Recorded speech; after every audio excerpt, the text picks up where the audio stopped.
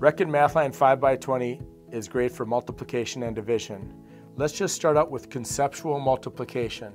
What if we're teaching the concept 4 times 7? We can start on the Rekenrek side. So 4 times 7 is 4 groups of 7. So a student could build 1 group of 7, 2 groups of 7, 3 groups of 7, 4 groups of 7.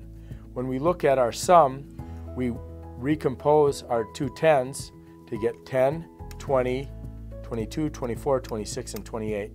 We can see all those partial products come together and to get the product 28.